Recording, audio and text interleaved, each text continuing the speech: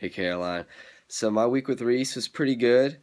Monday, Laura and I took him out to Human Cray Park to have him walk around in the grassy areas of the park, to work with him on him sniffing the ground while he's in a heel, and he did pretty good. There was a couple of times where we had to like correct him to not sniffing the ground, but that's just common. It's gonna happen at first, especially when you first get to the park, with all those different smells.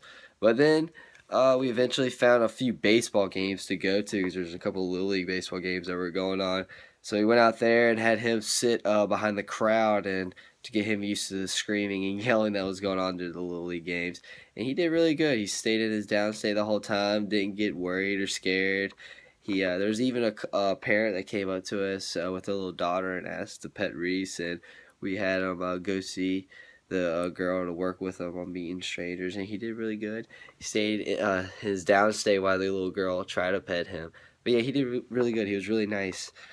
And then Tuesday, Reese worked with the class 2 students, and he responded really well with them. I mean, I had to tell one of them that was handling Reese to be a little bit more stern with their commands because Reese was pulling a little bit, so they had to like kind of gain his respect.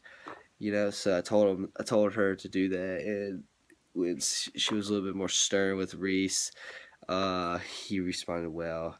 He didn't pull anymore, and he did really good. I was really proud of him that day. And then Friday, he went out to Front Street Brewery for the Polish for People event at Front Street, and he did really good. I mean, he was mostly in his downstay the most of the time whenever somebody wasn't up there petting him.